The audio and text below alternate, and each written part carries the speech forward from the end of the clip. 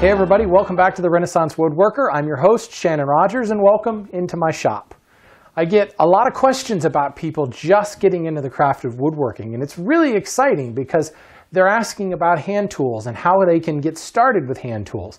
One of the most common questions I get, however, is what kind of a bench do I need to get started, or do I need a bench to get started?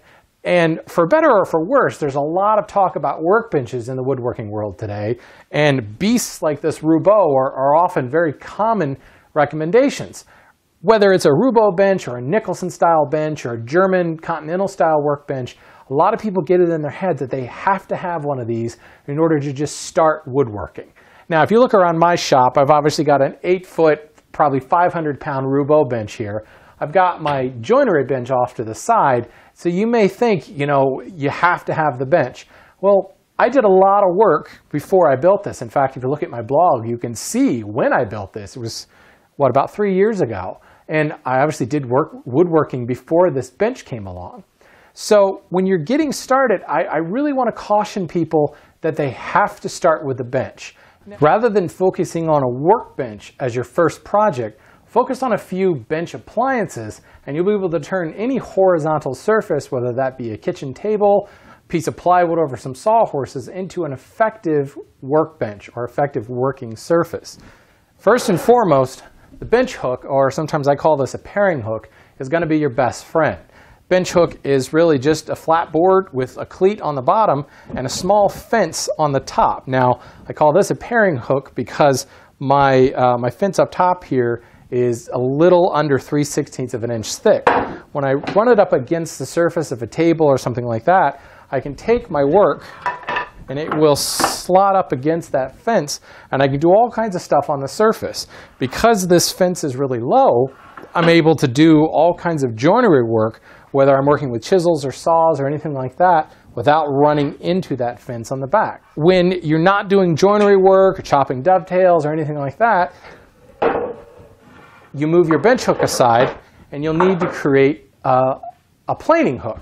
And that is best done with something low profile. Again, I've got a piece of 1/4 inch plywood. This is just home center plywood, so it's probably actually 3/16 of an inch thick.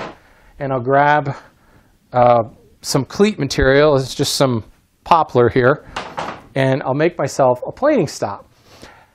Now you may think, well, I don't have a bench to work on. How am I going to make the planing stop? Well, this is just a couple of boards that need to be cross-cut. And the large portion of the sizing of the stock is actually not done at the bench. It's done at a sawing bench. And this is something that's just made out of plain old construction timber from Home Depot, from any of your home center of choice. And it's a couple of joints here and there, but a lot of instances it's screwed together and nailed together in some places. So you grab your saw, and I've taken my plywood piece here and I've marked it out so that it is as wide as a tabletop or a piece of plywood, whatever it is you're using. And you'll see that I can create this. I can create this planing stop without ever even needing my workbench.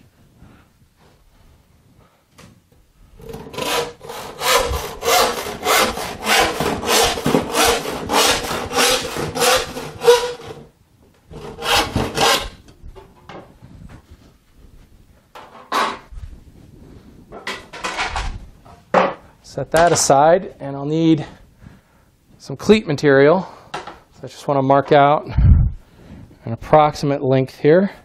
And I'll cross-cut this off.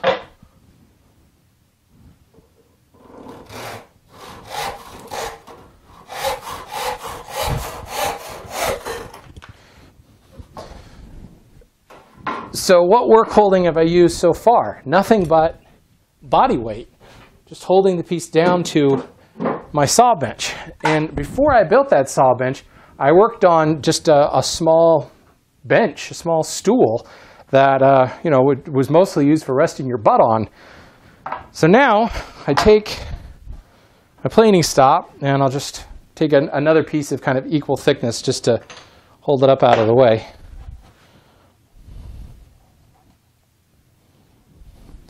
And grab a clamp. 2 of them actually would be good. Let's throw one back here. Just to hold it firmly in place. Grab a drill.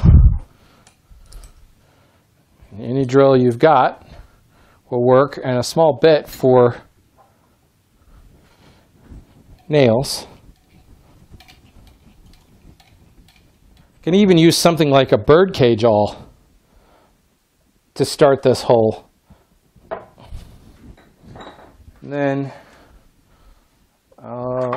grab a hammer and some nails.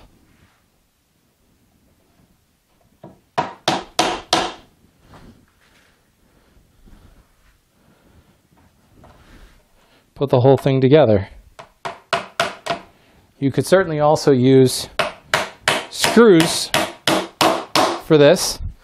The key is you want to make sure you recess your screws below the surface, and that's where the birdcage awl is helpful, because it puts a conical hole in here that will allow me to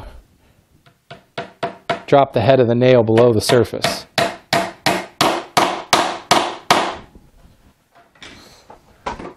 Now, this fence we have here will butt up against the side of your tabletop. Now, with the cleat attached on the bottom, you can butt that up against the top of your work surface, and you can even come along and clamp it down on one end. I made it longer than the bench is wide, so I can now come over to the other side and put a clamp here too. Actually, let me put it on the leading. And then grab a plane, grab your workpiece. Now I've got a great bench stop that I can butt my piece up against. It's secured in 2 places here, so it's really quite firm. So now I've got a really firm surface to work against.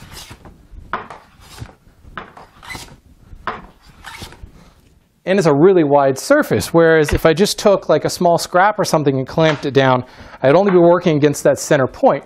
That works just as well too, but on a wider board it will want to pivot around. But on a wide surface like this, I can work all the way across the board, and it's not going to shift on me. Plus, the board's not clamped down. It's really easy to flip around, flip over, etc., and be able to work the other surfaces.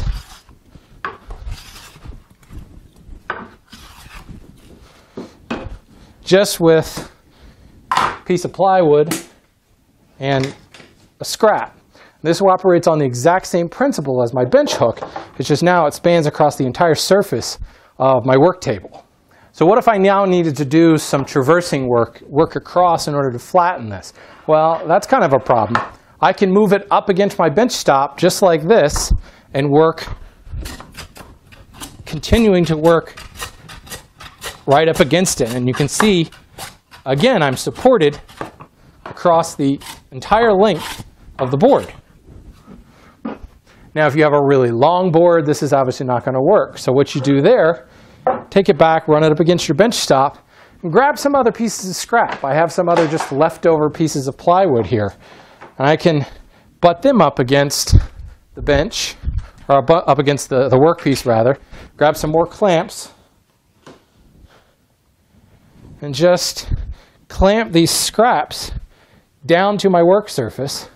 Now they're held in place, and again they are, 3/8, 1/4 inch plywood. So they're nice and low, so they're not going to get in the way of the plane moving across. Now I can do the exact same thing, but now I'm actually got it kind of moved up into a corner, so it can't move this direction or this direction, and it's really firmly in there.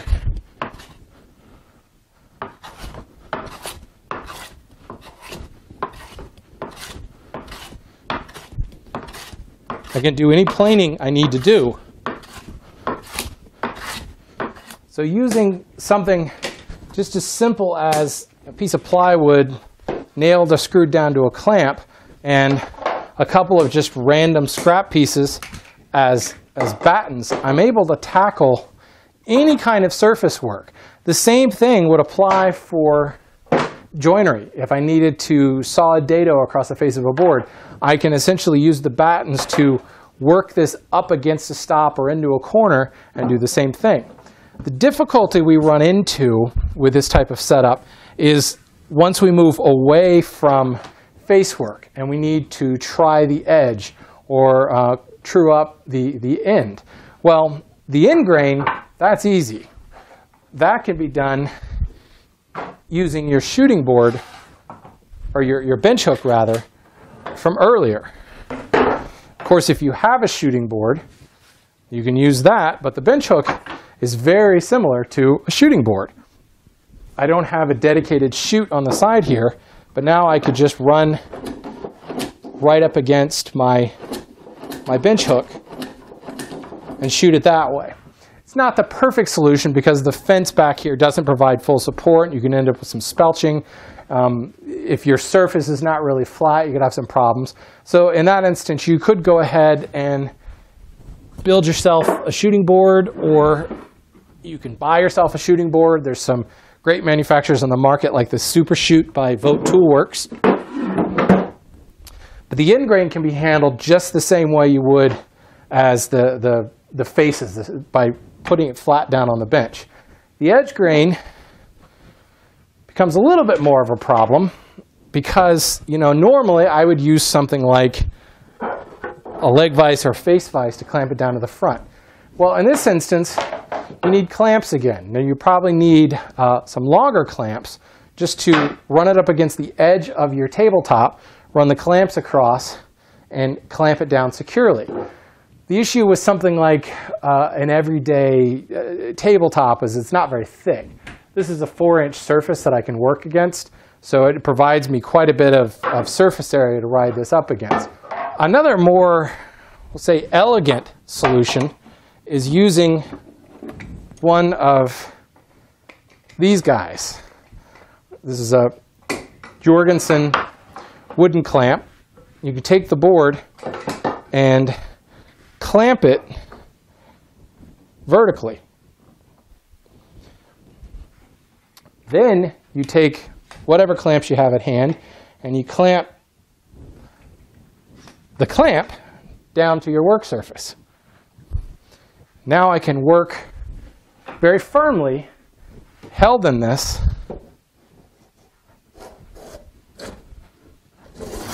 and I just pulled off a very, very thick shaving. There was a lot of force on this board. Plus I wasn't paying attention and I just went against the grain. So I exerted a lot of force this way. This didn't move at all. So the wooden screw clamp is an excellent solution for that, and it doesn't require a bunch of jigs or making alterations to your bench hook, and it holds it really securely. Plus there's very little length restriction here. I can take a 9-foot board as long as I've got a surface that's 9 feet long to place it on, clamp this little get up at the end, and I'm good to go. So let's keep this exact same get up going here. We'll loosen this up. We'll move the clamp over to the edge of our work surface.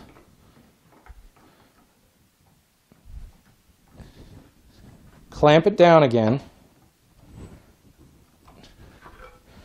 And now, look what we got here. I have a vertical vise that I can come in and cut dovetails all day long.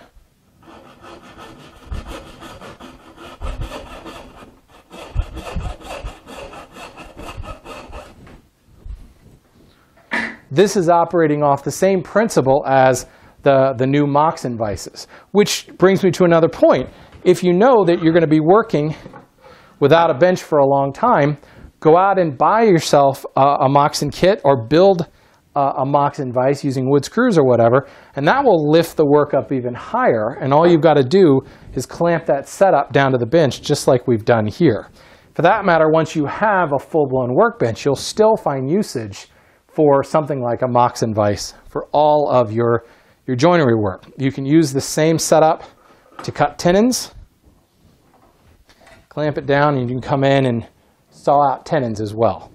So really just a horizontal work surface combined with a few extremely useful appliances like the paring hook, the planing stop, and just clamps, and more clamps, and recognizing where the force is going to be transferred on the board and how to place a stop behind it. Moreover, once you have got some sort of vertical clamping device set up, you can start to add more things to that. Things like a bird's mouth fixture that works as an additional work table. You can clamp it in place just like we did the board before. Now you can bring work up higher for carving. You can do fret saw work on this. And you don't need the workbench below it.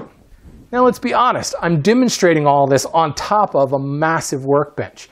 What this is providing for me that something like a kitchen table or a piece of plywood on sawhorses doesn't is the weight, the sheer immovability of the object that I'm clamping all this onto. So is it going to work as perfectly as what I'm showing you here? Maybe not. You might have to chase the board or chase the table around the floor a little bit. Well, in that instance, maybe you put a couple of stops on the floor to prevent the table from moving, or you find a way to actually screw it down or secure the table itself. Throw some sandbags across the bottom shelf or the trestle or something like that to make everything more immobile. I think if you build these work appliances, and you saw how long this one took to make, this paring hook was really was no different. It took a little bit longer because I chose to use solid wood, and I had to glue up a panel here.